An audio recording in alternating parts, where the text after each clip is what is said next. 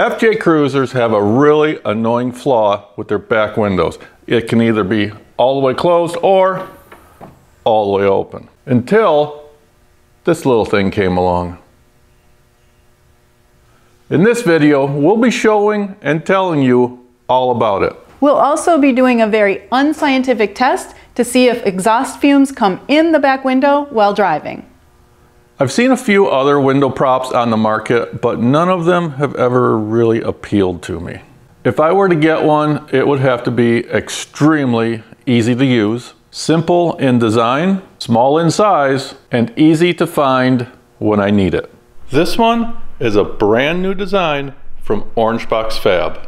It's made out of water jet cut HDPE plastic and held together with these unique stainless steel fasteners. This is how it works. First, I have to go to the glove box, dig through, and try to find it. Oh wait, here it is right here. Hook it in the window, push it into the latch, and that's it. And of course, to release it, you just turn the key. The first time we put this on, I was worried that the window would bounce up and down going over bumps because of this space in the hook. But we did a test drive over the bumpiest roads we could find, and the window does not bounce up and down.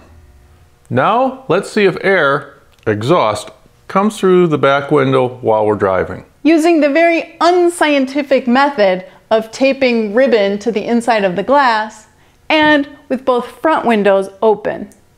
This is 10 miles an hour, kind of like a slow trail crawl.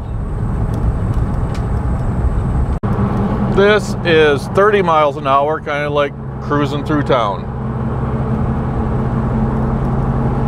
And this is 55 miles an hour, going down a country road. Okay, our test was a total failure. It completely sucked. The ribbons were just flapping all over the place. We couldn't tell if air was coming in or not.